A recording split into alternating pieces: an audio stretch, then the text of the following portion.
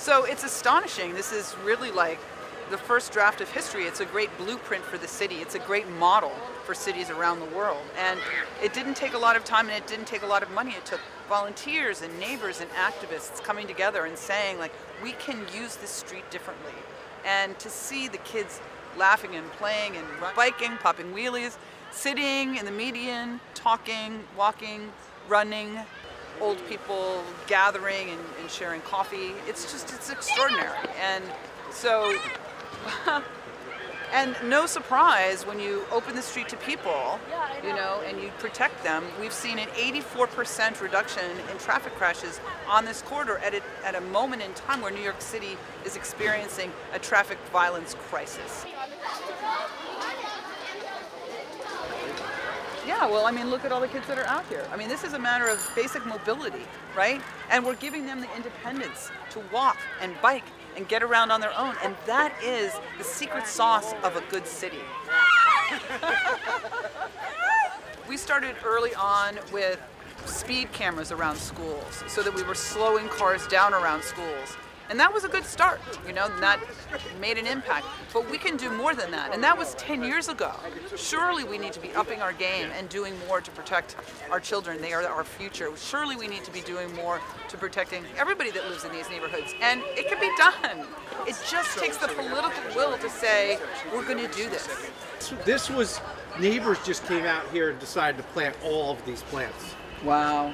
Yes, I said each. No, you tap into the incredible passion that people have for their streets if you just give them the opportunity. What we need to do is incorporate this into the next edition of the Street Design Guide so that we're providing high quality materials for these communities to be able to open and close and welcome people to the street. And so, again, the city should be stepping up to provide some of those materials. You have people on the street. You have a street that moves at the speed of life.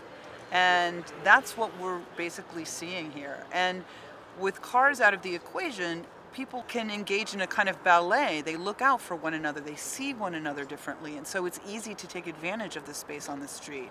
And when you're in a car and you're trapped in a 2,000-pound box, you know, and you're focused on getting where you need to go as fast as possible from point A to point B, you don't have that same kind of feeling on the street. You don't bring that same kind of perspective. And so it's all about you instead of about we. And I think these open streets are all about we.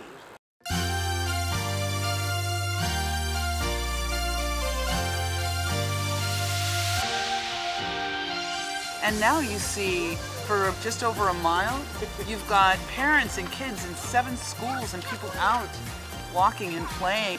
It doesn't take much, you know? It's just some imagination and some movable barriers and tables and chairs here and there.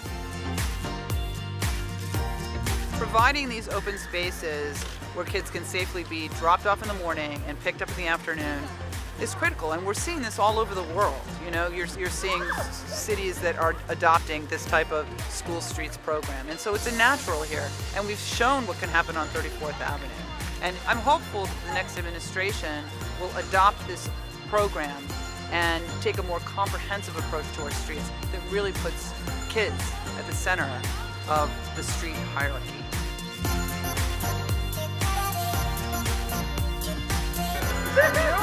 Hi, how are you?